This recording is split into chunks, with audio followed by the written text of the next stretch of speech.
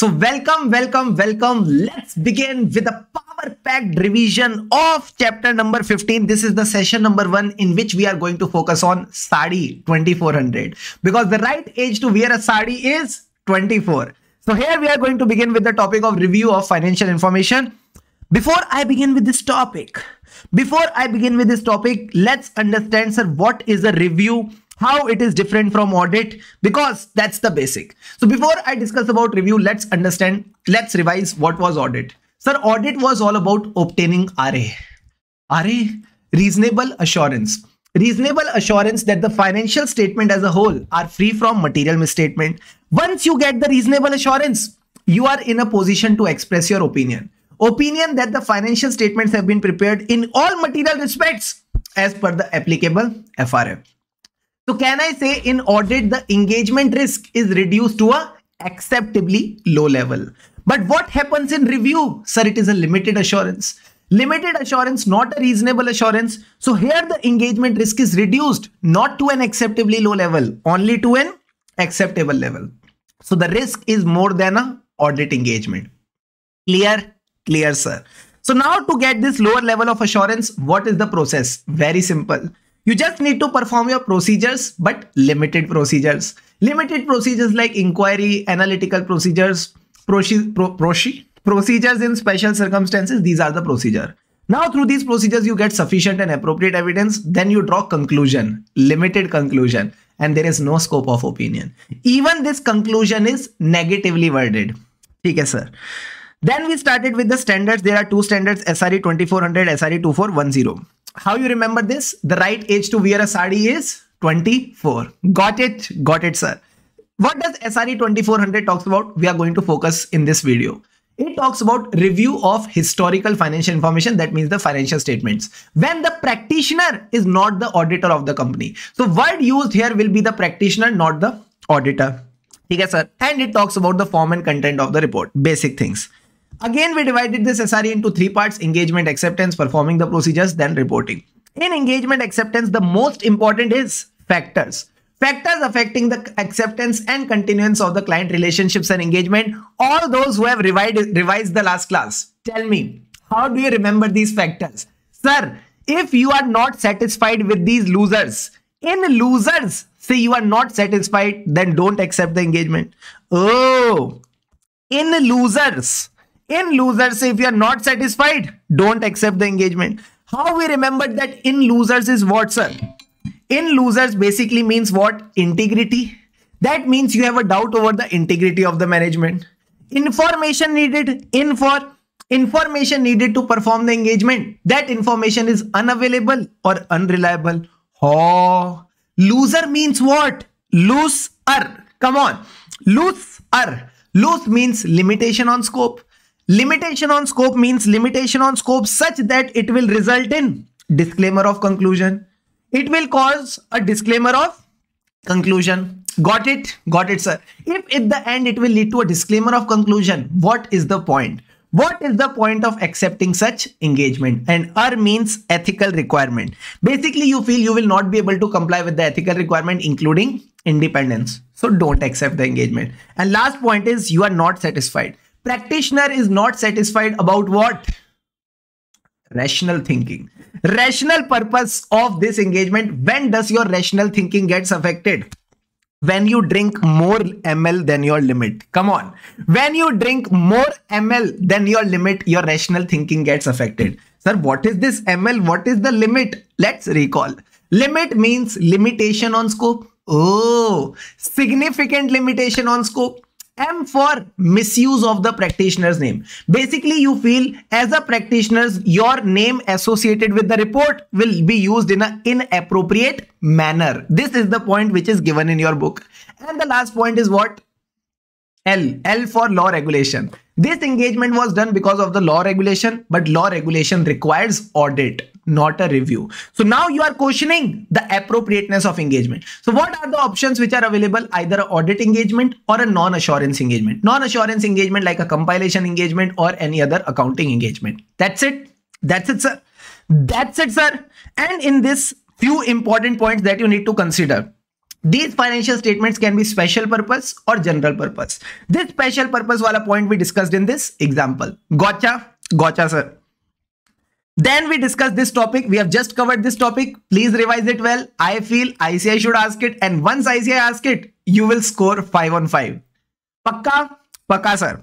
Now comes the second part, preconditions for accepting an engagement. Just go in a very logical way. What is before? What comes before audit? Financial statements. What comes before the financial statements? FRF. Right, sir. So the first thing is FRF should be acceptable. Come on. FRF should be acceptable. What is the second thing? Sir, management ke saath agreement. We need to enter into an agreement with the management that management understands and acknowledges the responsibility for what? Financial statements as per the FRF. To make sure financial statements are free from material misstatement, internal control, then to provide the auditor with, do with me everyone. Again. Sir, what is AU? AU means all information, additional information and unrestricted access. Done, sir. 2 pages clear. Now comes the next part. Sir, what if we are not satisfied? What if the preconditions are not present? Discuss. Still, if you are not satisfied, don't accept. But sir, after acceptance, if you are not satisfied, then what to do? See whether the matter can be resolved. Okay, sir.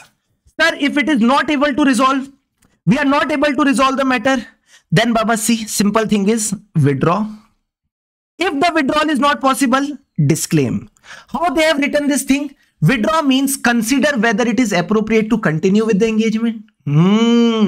Disclaim means consider the impact on your practitioner's report. Are these 3 points clear? Yes, sir. First of all, we'll try to resolve, then we'll try to withdraw, then we'll try to disclaim. Got it? Got it, sir. Then we talked about agreeing the terms of engagement. These are the same points as we discussed in SA 210. These engagement terms should be agreed before you start performing the review.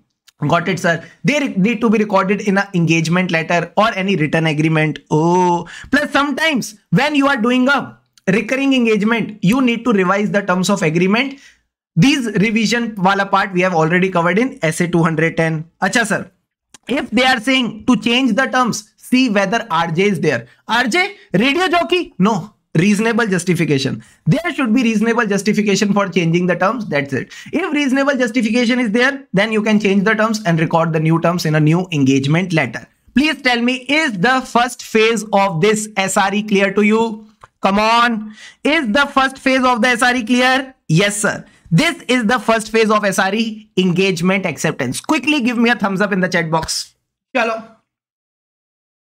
Come on. Then we move to the second phase, talking about performing the review engagement.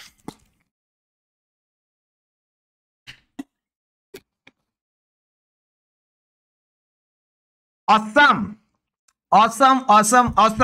Now let's talk about performing the review engagement. Very easy, sir. Very easy. First point about materiality. This is the same as we discussed in SA 320.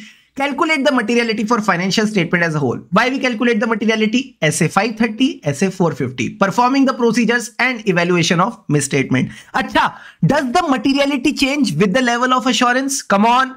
Does the materiality change with the level of assurance? That means, will the materiality for an audit be different from a review? The answer is no. Materiality remains the same regardless. Stay with me.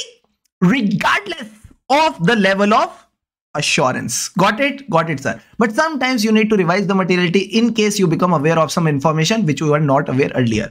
That means if you get to know controls are very bad, control risk is very high, risk of material misstatement is very high. That means you need to reduce your detection risk. To reduce your detection risk, you need to do more testing. To do more testing, bring down your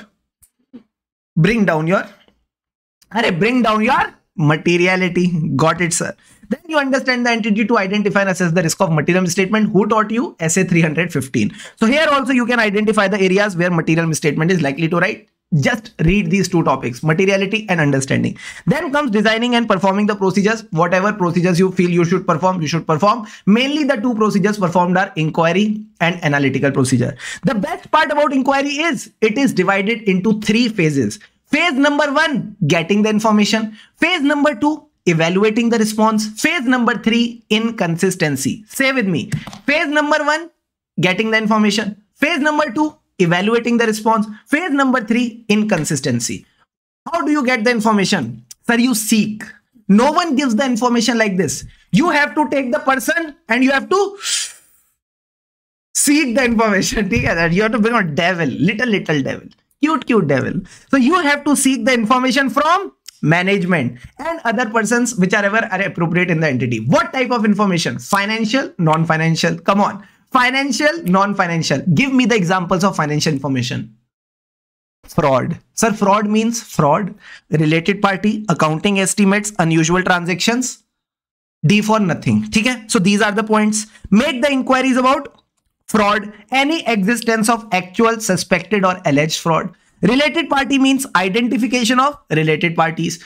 A for accounting estimates, U for significant unusual transactions, and D for nothing plus SA 560, 570. 560 means the events, that is the subsequent events between the date of financial statement and the date of report. 570 means your going concern assessment plus any event or condition that may cast significant doubt on the entity's ability to continue as a going concern. That's it, Baba. That's it. Can we do inquiry about non-financial matters also? Yes.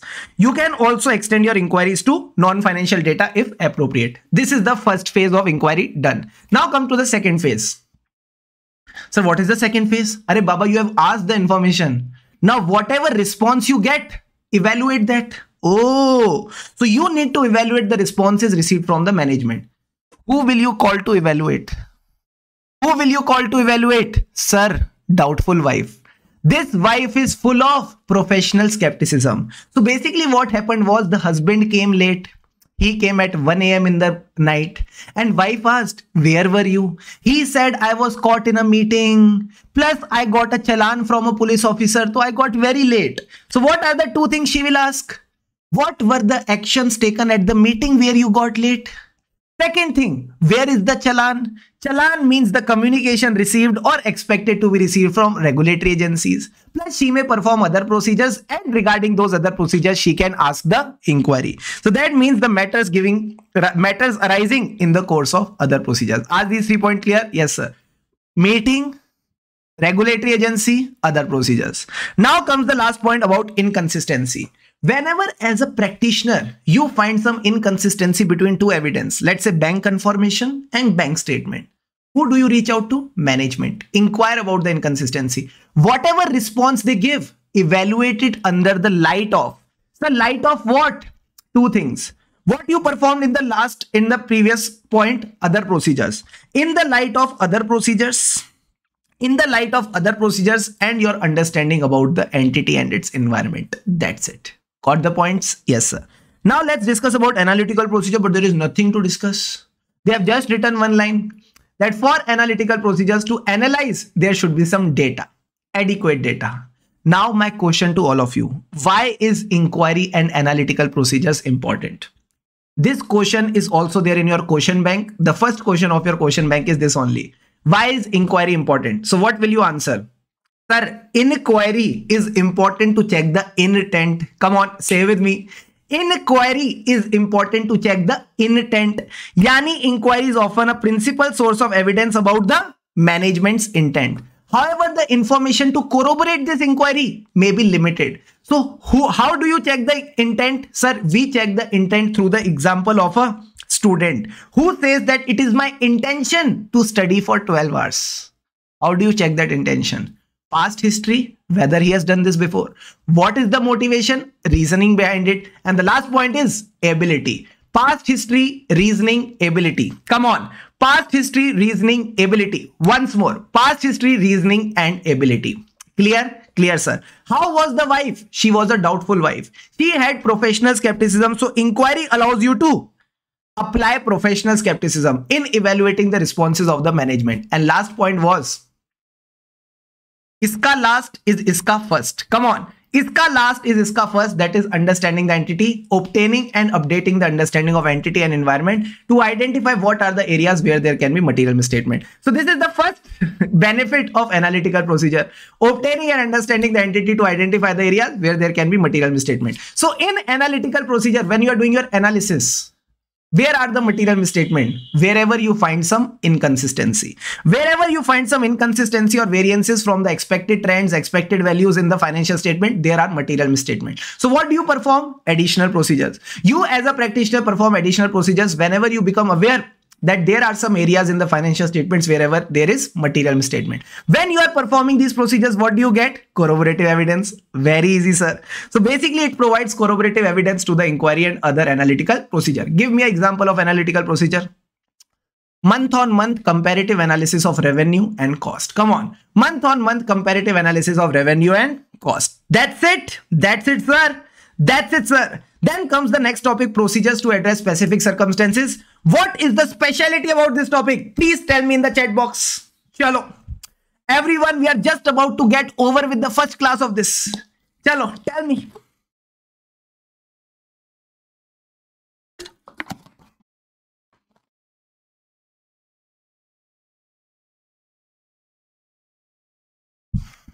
Come on, turn the radio on. Specific circumstances. What was the top points?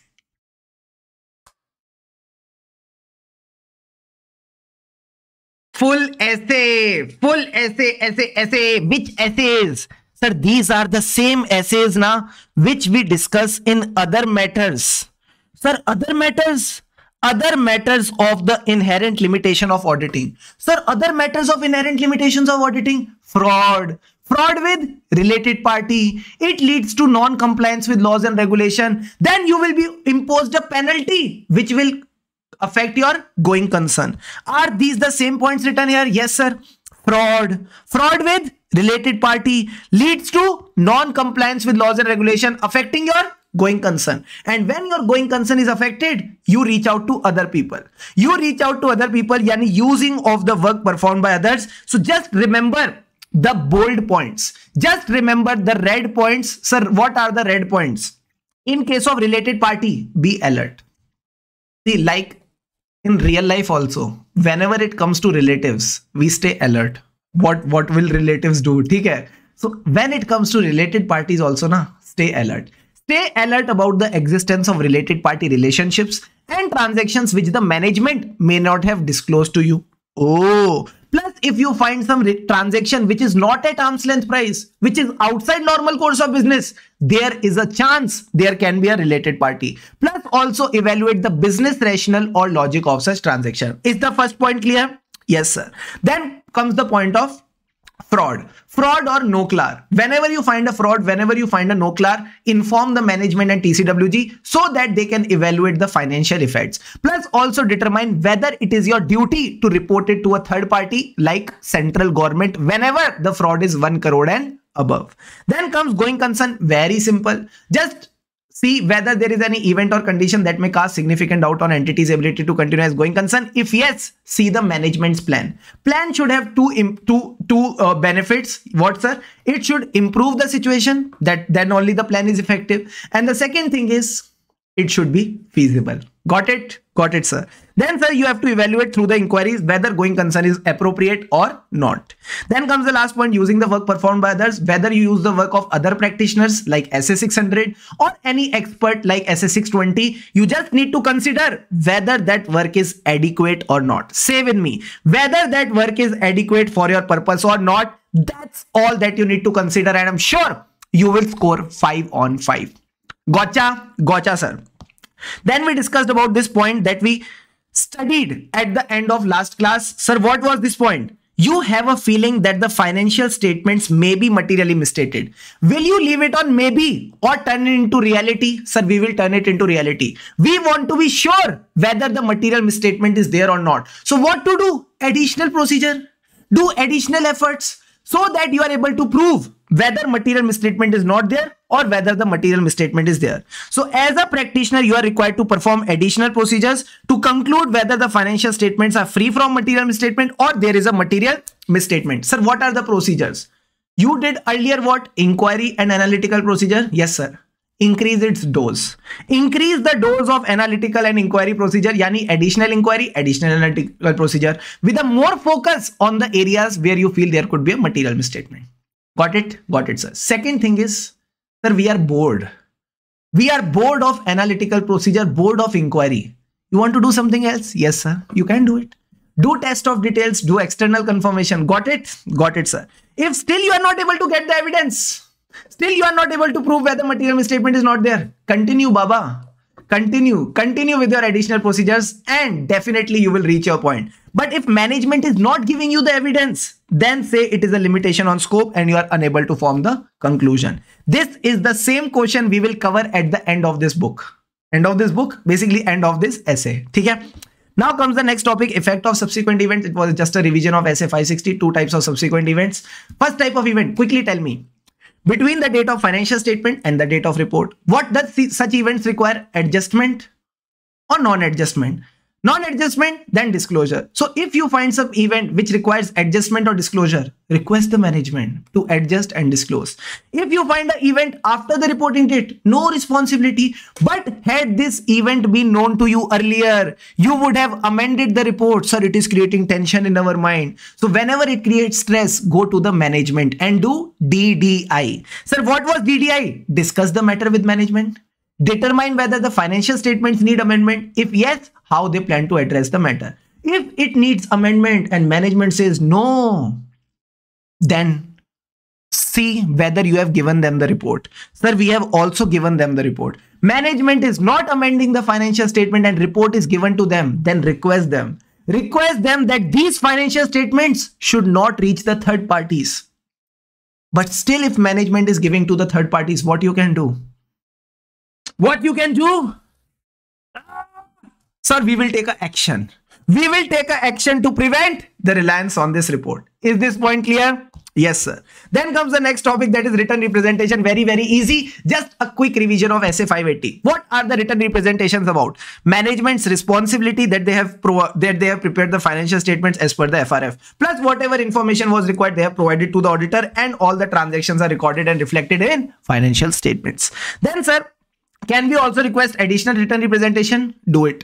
Do it for all the financial inquiries, SA 560 and SA 570. That's it. Plus, if the management is not giving written representation, that means these people are dishonest. So discuss with them, reevaluate their integrity. If they are dishonest, also their other evidence will be bad. Other written representation will be bad. Now, if you don't have evidence, disclaim your opinion. Disclaim your conclusion. Take appropriate action in your report. That means, if you feel you have a doubt over integrity, if you feel they are not giving the written representation, you disclaim your conclusion. With this, we wrapped up the yesterday's class. In today's class, did we study something new? No, sir. In today's class, we did not study anything new. It was just a revision of the audit report chapter. So the first thing that we studied in today's class was what? Just take a deep breath. Breathe out. Relax. One more time. Take a deep breath in. Breathe out. Relax. Now let's begin with today's part. Sir, what if the practitioner has not obtained sufficient and appropriate evidence? Again, do the additional procedures. Again, the same thing is do the additional procedures. That means extend the work performed, perform the other procedures. Still, it is not possible to get evidence or draw conclusion. Discuss with management and TCWG. It can be an effect on the scope of review. It could be a limitation on scope. Clear? Clear, sir. Plus, sir, sometimes we are unable to perform the specific procedure, but we may get the evidence through some other procedures like an alternate procedure. Is it still a limitation on scope? The answer is no. In this case, it is not a limitation on scope if you are getting the evidence through some other procedure. Then we discuss the topic of forming the conclusion. In audit, what are the three things we see to form the opinion? Reasonable assurance that financial statements are free from material misstatement. Reasonable assurance means sufficient and appropriate evidence. Free from material misstatement means whatever uncorrected misstatements are there, they should not be material. Plus, you see some evaluations of the qualitative aspects of accounting practices. How do you see there is a quality in accounting, accounting policy, accounting estimates, and disclosure? So just ignore the evidence wala part when you are talking about review. In review, just consider two things: uncorrected misstatements and evaluation of accounting practices. Plus, if you are auditing as per the fair presentation framework, two things see: OPSC. OPSC, overall presentation structure and content. Come on. Overall presentation structure and content of the financial statements, plus whether the financial statements give a fair presentation or not. Whether the financial statements are fairly presented or not. Now, sir, what will be the wordings of the conclusion? Have you done hard work or not? Sir, no, we have not done the hard work in review. In review, we have not performed proper procedures. We have just performed limited procedures. So when you have performed limited procedures, what will you give? Limited conclusion. So you will just say whatever we have done, in that we have not found any material misstatement. So nothing has come to your attention to believe that the financial statements are materially misstated. So then you can give your unmodified conclusion. Now, sir, what were the types of modified conclusion? It depends whether you have got the evidence or not and whether the impact is pervasive or not. In case you have got sufficient and appropriate evidence, okay, and the impact is pervasive, which conclusion? Like SA 705, adverse conclusion. In case you got the evidence or not, doesn't matter. If the impact is not pervasive, qualified conclusion. In case you got sufficient and appropriate evidence and the impact is pervasive, in case you did not get sufficient and appropriate evidence and the impact is pervasive, should you give a conclusion? Answer is no. First priority, withdraw. First priority, withdraw. That means you should withdraw if possible under the law regulation. If the withdrawal is not possible, then in that case, you Baba, disclaim your conclusion. Gotcha, gotcha, sir. Now, sir, understand these things. In these two cases, whenever you are not able to get the evidence, you need to mention the reasons for the inability to get evidence. Plus, whenever you are giving your basis for modified conclusion, any of these 3 points will come. In case you have modified because of a material misstatement, describe that material misstatement, also the financial effects. In case it is because of the disclosure, how the disclosure is materially misstated. In case it is because of an omission of a disclosure, give out that information. People want to know. People want to know what is the nature of omitted information unless prohibited by law or regulation. So these are the 3 points you need to consider. Got it? Got it, sir. So these were the main points that we covered here. Just give a read of these topics, sir, from where to where. From 15.9 to 15.12. Practitioners report, we did a detailed coverage. Again, not a detailed coverage, just read through it because there was nothing amazing about it. Also, we read through one report that I will also upload in your Google Drive. So don't worry about that. Then we discussed EOM para, OM para. What is the comfort in this topic? Sir, it is same as audit. Same as audit. So just give it a read. Documentation, again, the same thing. Procedures, evidence, conclusion. The add-on part was significant matters. Who performed? When performed? Who reviewed? When reviewed? Covered this part. Okay? Audit versus review, very simple. Reasonable assurance, limited assurance, just differentiate on the basis of process. Detailed procedures, fewer procedures. Sufficient and appropriate evidence, reasonable conclusion. Sufficient and appropriate evidence, limited conclusion. Assurance opinion, positively worded. Assurance conclusion, negatively worded. Then comes this question. Please give me the answer to this question and then I will say you tata, bye-bye. Chalo. Quickly go through this question and tell me what will you write here. Don't do the cheating up, please, request. You are conducting the review. It is gathered upon inquiry. There is a possibility of material misstatement. Please tell me what answer will come here.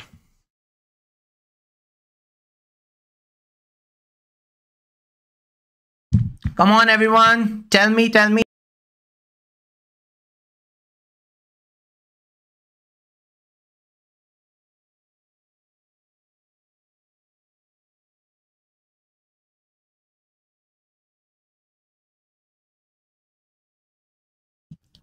Yes, people. Yes, people. Jaldi se yes, people. Everyone. What will you do as a practitioner in their SRE 2400?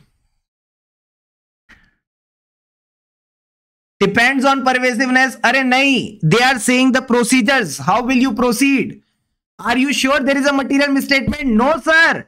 Unless you are sure, how can you modify your conclusion? You need to perform additional procedure. Very good, Sajimi. You need to perform additional procedures, yani additional inquiry, analytical procedure, or other types of procedure like substantive TOD and external confirmation. Full SRE done, full questions done. Everyone in the chat box, comfortable with this SRE or not? Come on. How was this SRE? Tell me.